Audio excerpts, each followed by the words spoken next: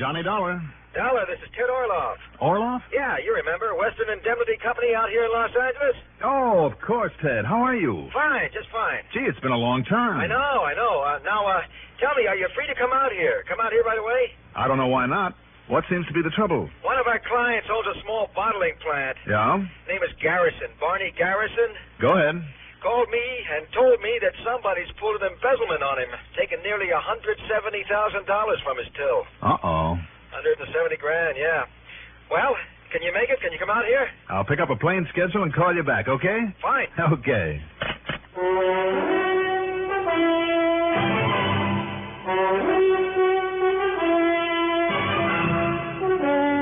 The CBS Radio Network brings you Mandel Kramer in the exciting adventures of the man with the action-packed expense account, America's fabulous freelance insurance investigator.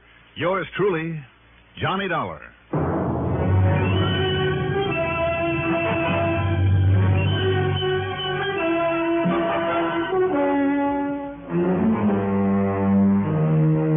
Expense account submitted by Special Investigator Johnny Dollar to Western Indemnity Company, Home Office, Los Angeles, California. Following is an account of expenses incurred during my investigation of the Shadow of a Doubt matter.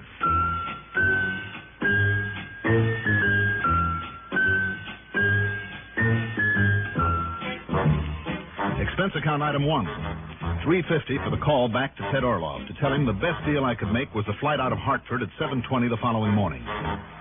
Item 2, $185.70 for the plane ticket. When I got to L.A. a few minutes after noon Pacific time, Ted was waiting for me. I piled my luggage into the back of his car and we took off. Now, Mr. Bernard Livermore Garrison, Barney Garrison. Owned some kind of a bottling plant. That's right, soft drinks. You know, root beer, sarsaparilla, lime, orange, the works. And just now, today, as a matter of fact... Watch it! Okay, it's okay. But why didn't she signal that turn? Crazy Southern California drive. We were going pretty fast, Ted. Been out here 7 years now. 7 years, Johnny, but I can't get used to it. These natives all drive around like an accident, just going somewhere to happen. Yes, they do. But like I started to say... Yeah, Ted. Somehow, somewhere, Barney Garrison raised himself a lot of money. And he set up this plant. Who is Ralph Betterly? He's vice president, and yikes. Crazy California. What's the matter with that guy? Hey, Ted, seriously, hadn't you better slow down a little? Now, stop worrying, Johnny. About Ralph Betterly. Vice president and business manager, I guess you'd call him, handles the bookkeeping department, that kind of stuff. It's almost a sort of partnership, Johnny. Kind of a partnership. So why those two would ever get together, I'll never know. Why do you say that? Well, about as opposite as any two people could ever be. Ralph is a quiet, little, ingrown old man. He isn't really old, probably not more than 2 or 3 years older than Barney. But he looks and acts it. Quiet, meek, responsible citizen. Mm-hmm. He and his wife have a nice little home on Pandora Avenue in Westwood. And Barney Garrison? Big, well-fed, back-slapping, hail fellow, well-met sort of a guy. Talks to anybody and everybody. A real salesman. He's a bachelor, has a big eye for the gals, and really lives it up.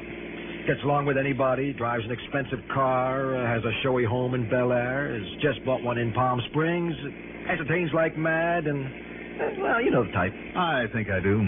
Just the opposite of Ralph Betterly, just the opposite. Well, opposites always attract, they say. Yeah, I guess they... Hey, what's the matter with you? You crazy or something? Didn't you see that stop sign? Jerk. You'd think he was the only one on the road.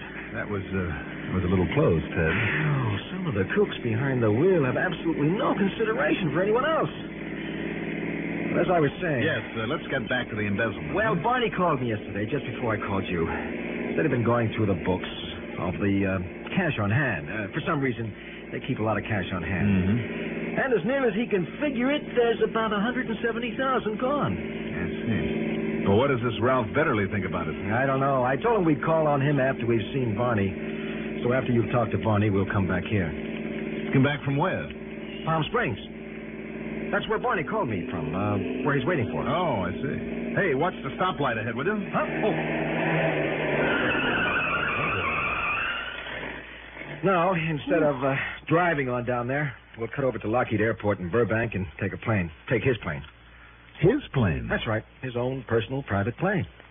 Well, isn't it just about as fast to drive down there? Yeah, sure it is, but this is the way he wants it. Okay. We'll do it the way Barney wants it.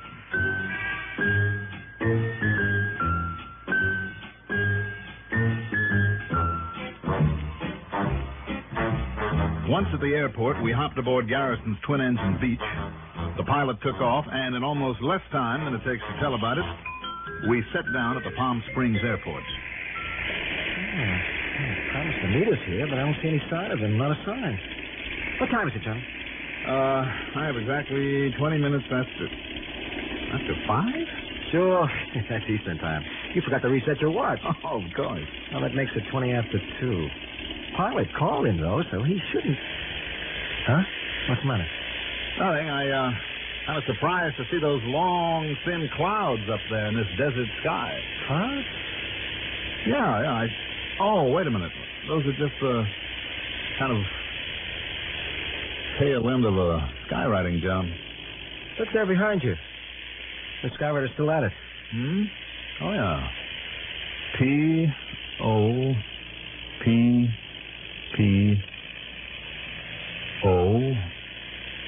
Papo? When he's finished, that'll spell Papola. What? Well, that's a fine way to decorate an otherwise clean, clear blue sky. Don't knock it. Why not? That's Garrison's brand new product. Oh. And like I say, today's the first announcement of it. But now we're in the Sam Hill. Oh, here he is. Oh, beat me to it. I'm sorry I have to wait. How are you, Ted boy? Fine, Barney, just fine. And you must be Johnny Dollar. That's right. How are you, Johnny? Welcome to Palm Springs. Thanks. Just wait till you see the new joint I have down here. Now, listen, Ted, I'm afraid you brought him down for nothing. Why do you say that, Barney? Well, I used the old noodle. I did some thinking about who might have embezzled the 170 G's. And the more I thought, the more sure I got about who did it. Who? And I'm willing to bet that if you face up to him and tell him that I'm on to him, he'll break right down and admit it. Who, Barney?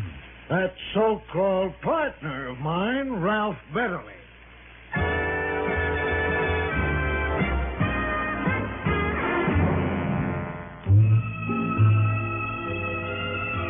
Barney Garrison refused to talk further about the embezzlement until he'd taken us out and showed us through his new home. It was U-shaped and built around the swimming pool, and just about as modern as an expensive resort home could possibly be. It was the kind you see written up in the movie fan magazines and only half believe is true until you see it. His penchant for entertaining on a big scale was shown by the fully equipped bars. There were 3 of them, one in the pantry, another in the den, and the third one poolside. Only one thing marred the attractiveness of that pool. A huge, gaudy, garish neon sign at one end with the words, "Now is the time to," and below it was an electric clock a couple of feet in diameter with the words, "Drink Papola" on the dial, where the numbers should have been. You get it, Johnny? Now is the time to... And when you look at the clock, well, sure, you can tell the time all right, but what you're really reading is now is the time to drink Papola. Yeah, I see. Yeah, sure. I want to get photographers out of here, take shots of the place for all the picture magazines. You know, publicity. So the word Papola's got to show up somewhere, and if they take a picture of me here at the pool, they can't miss it. I see what you mean. Well, just to make sure. Yeah, now, look here. Look at these snapshots I took this morning out here myself. Yeah, I used one of those 10-second cameras and rigged a long cable release so as I could get into the pictures, too. See here? Yeah, I see. Now, about this embezzlement... Yeah, and see this one? It shows me, shows the clock, shows it was 10:05 a.m., and you see up there in the background, up in the sky? Oh, yeah, that's skywriter we saw, Johnny. Yeah. Today's the first day for that skywriting bit. So I understand. You know, just to announce Papola. Yes, I know. Now, Barney... But now, why don't you guys slip into some trunks and let me get some pictures of you out here by the pool? Well, why don't we get down to business instead? You said you think your partner, Ralph Betterly, took the money? Oh, yeah. Why do you think that, Barney? Well, it's an awful thing to say, Johnny, after working together on this bottling business, but... Well, there comes a time when a guy's got to face the facts. Well, suppose you give me some of the facts. Well, to begin with, Ralph isn't a full partner with me. The deal we have only cuts him in for about a quarter of the profits. I see. And they've been pretty low, Johnny. Kind of the startup costs on Papola. Like I said, the skywriting's only started today, and all the rest of the advertising and promotion. Mighty expensive, too. I'm sure it is. Anyhow, with all the money that he's had to spend on hospitals, his wife, did you know that she died a couple of days ago, Ted? No, I didn't, Barney. Yeah, too bad. Anyway, he's been having a real tough time of it. And, you think that he would steal from his own company? He's been pretty desperate. But, Johnny, the real point is, well, I hate to say this, but he's the only one who could. Why is that? 2 reasons.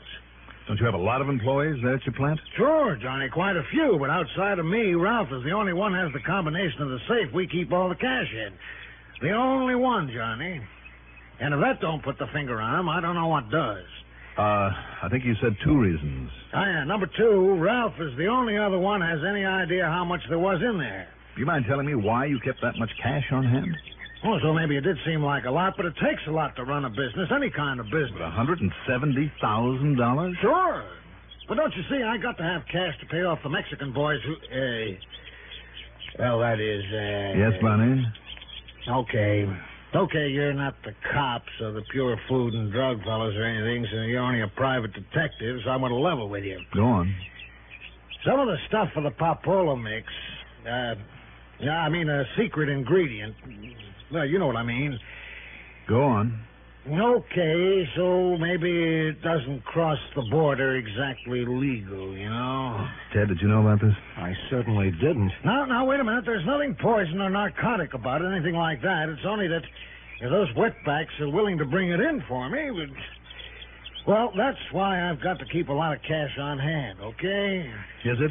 What's okay about running a business like that?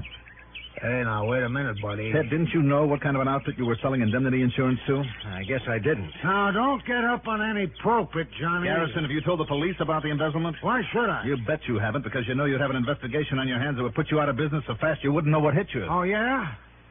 You think I'm not smart enough to cover up if anybody comes poking around? You don't owe me, Dollar. I don't think I care to. How do you think I got where I am today? Answer me that. You know why? Because I'm smart, that's why. Me, I'm smart enough to get away with anything if I want to. Don't be too sure of that. Come on, Ted. Yeah? Now, you listen here, Dollar. Yes? If you think you're going out and make trouble for me... I wouldn't waste the time. Come on, Ted. Let's get on back to L.A.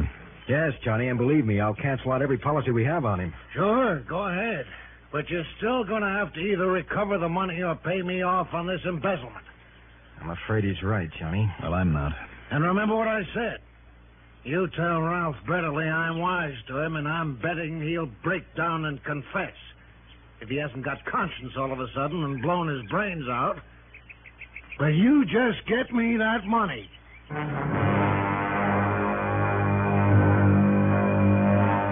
Item 3 is $50 deposit on a rental car to get us back to Los Angeles, and just as quickly as possible. Because I was really worried now, and I don't mean over that $170,000. About what then, Johnny? You have Ralph Betterly's address, Ted? Sure. Like I told you, he lives in the Westwood section on Pandora Avenue. That's out beyond Beverly Hills. Yeah, I know. But look, until we get there, Yeah? you better do a little praying, Ted.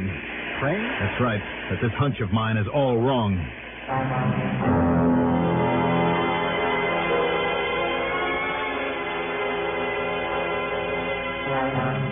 But all the prayers in the world wouldn't have helped. By the time we got to 1308 Pandora, out there in Westwood, the police, including a medico and a couple of the lab crew, had done their work and left. All but a Lieutenant Harvey May. As for what had happened there... Well, you see, we got a phone call from his business partner, a man by the name of Garrison, called from Palm Springs. Oh? Yeah. Said he'd been trying to raise Betterly on the phone, that he was worried about him. So one of the boys in a prowl car drove over, got no answer to the doorbell, but the front door wasn't locked. So we barged in, found Betterly dead, a bullet in his head. I come on over with the doc and the lab crew. I see. But I figure it, Lieutenant. Looks like suicide, Lawler, all the way. You know, because of losing his wife and financial troubles and all, and Betterly's prints are on the gun, and only Betterly's. Suicide, hmm? Well, maybe. Why do you say that? Well, had Betterly pulled that gun on himself, there should have been clear powder burns on his head, see? But the doc seemed to think he might have been shot from 6 or 7 feet away. Now, he could be wrong, of course. Could he? I doubt it. Yeah? Why? When was he, when did he die? Doc figures sometime between 9:30 and 11:30 this morning. And nobody in the neighborhood saw who might have done it? Nobody heard any shots or anything like that? No, but if you're thinking of that crooked partner of his... Why not? Well, he's down there in Palm Springs. You forgetting, Lieutenant? That's not much more than a 2-hour drive. But he said he's been down there since late last night. And if he can prove that... look, I know Garrison isn't Lily White. Oh, you're so right. But if he can prove he's been down there all day... Well, Lieutenant, I'm sure that he thinks he can. Well, then? And I'm almost sure that I can prove his alibi's a phony. How, Dollar? And if you can... that's out of your jurisdiction down there, isn't it? Well, sure, but all we have to do... No, don't call him. Not yet. Give me time enough to drive to Palm Springs, Why? Well, you do. Maybe I'll bring you back a killer. Maybe. But if you tip him off by having the police bust in on him, you can bet your bottom dollar that Barney Garrison will think of some way to worm out of this murder. You seem pretty sure it was murder. I'm sure. And that Garrison did it, huh? I'm sure of that, too. Well? Okay, Donna, go ahead. But I better hear from you in a hurry. Don't worry, Lieutenant. You will. Thanks.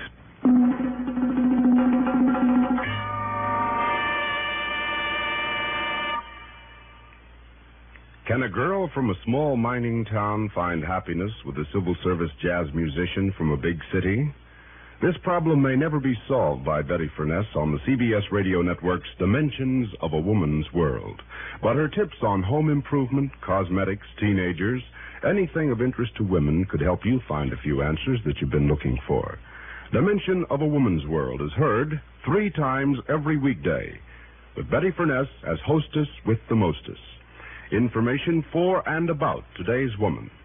And you'll hear Dimension of a Woman's World only on weekdays and only on CBS Radio.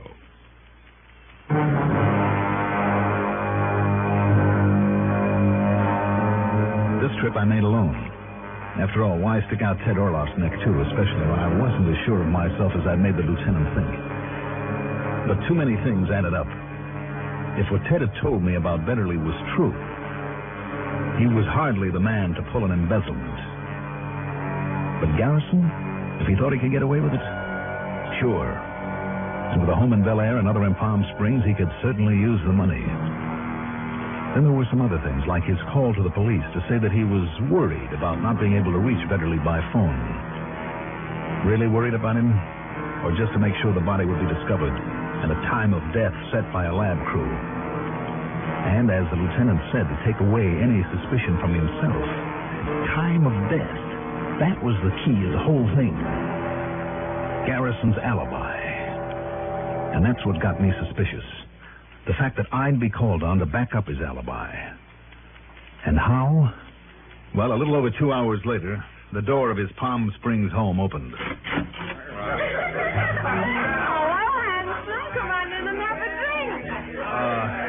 Not right now.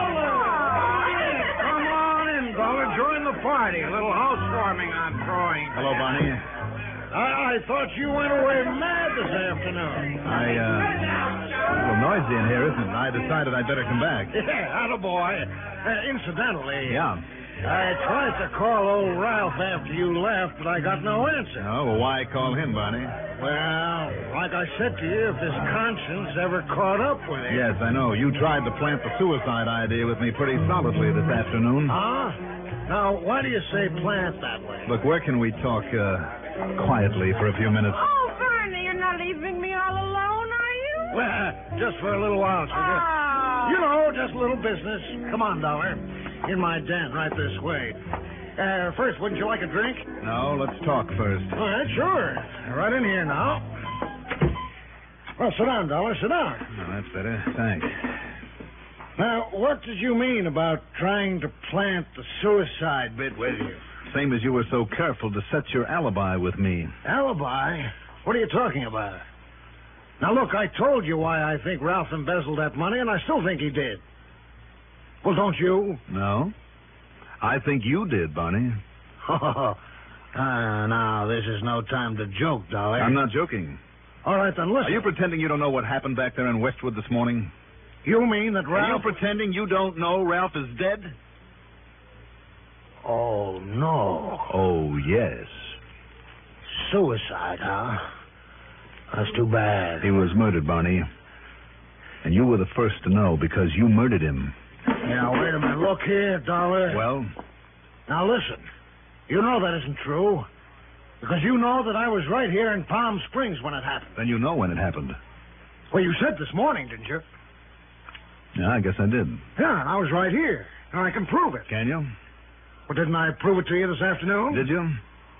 Okay, when was he killed? Then you admit it wasn't suicide. Well, I don't admit anything because I haven't got anything to admit. I asked a question. When did he die? The medico said between 9:30 and 11 a.m. Hey, see?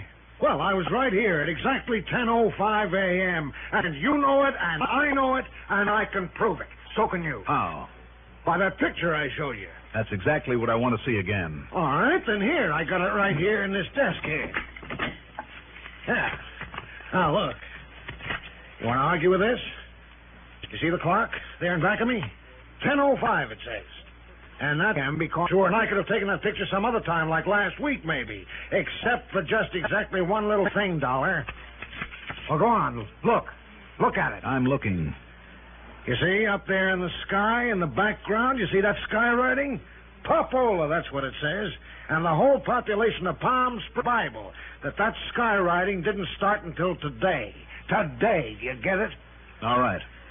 So you killed him, then tore on out here to reset that clock, take the picture, and have your alibi all ready by the time we arrived. You're crazy. Perfect alibi, Barney, except for exactly one little thing, as you put it. I say you're crazy. Now, you look at the picture. Your swimming pool runs north and south, doesn't it? So what? You face the south, into the camera. That's right. So what? So the morning sun coming from the east would have cast your shadow to the west. Over here. Instead, what little shadow there is east of you from the early afternoon sun. Because you reset the clock and took this picture just before we arrived. I see. Yes. Okay, Dollar. Now look, you see this? And it's loaded, baby. Complete with silences, hmm? That's right. So, Dollar...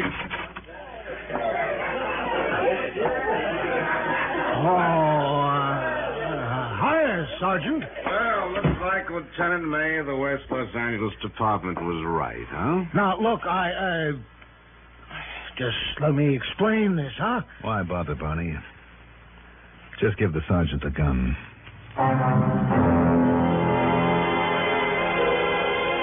Once again, it's up to the courts.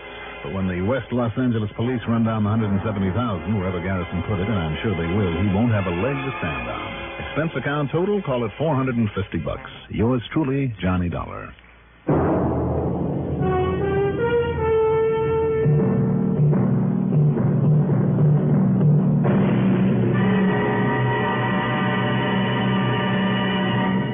Now, here is our star to tell you about next week's story. Next week, like a lot of other people, I open the trout season, but in a way I don't suggest you try.